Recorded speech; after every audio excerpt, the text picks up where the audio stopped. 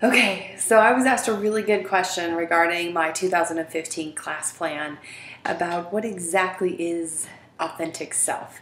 So some of you know I've written a book that is Conversation Starters for the Authentic Self, and I have a lot of communication around being authentic and knowing who you really are and having conversations with yourself that are coming from your heart and not some sort of programming from somewhere else. So what does that mean? Well, in my perspective, authentic self is the person you came here to be, the person that is the essence of who you are. So we go through life getting programmed by society and our influences around us, our experiences, that type of thing. And all that's good, and all of that does create who we are. But sometimes it also causes us to lose touch with who we are. So here's my point to all of this, is that when you start to communicate with yourself in a way that says, is this my idea or is this the world's idea? And do I want to buy into the world's idea or do I have a different idea? We start to be innovators of our own life. We start to take conscious control back of our thoughts and our ideas, and we start to create a life that we choose, not a life that's just done to us. So the classes that I offer, a lot of them are about going into the self, feeling into the body, feeling into the emotions, listening to yourself on a whole new level that we're not necessarily taught to do.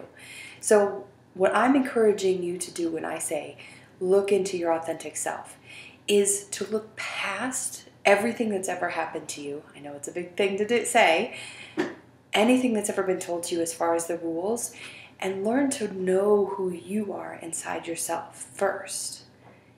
And that always is evolving and changing. It's like layers. We start to understand, okay, I learned this because of the society I grew up in, or I learned this from school, or I learned this from my friends or my family of origin. And when you look back, you think, okay, my family of origin may have influenced me, but I've also had some other experiences in the world that are bringing me to a new understanding of myself. So as you get into that new understanding of yourself, you start to understand that you are not only created through the societal connections, but you're created from within. And that within creation is what is new and constantly working on changing things, making things better, expanding who you are. So I would love you to join in on this conversation. Post to the comments, send me an email, join me on Facebook. Let's talk about what authenticity actually means. And I look forward to seeing you and talking with you more about this. Take care.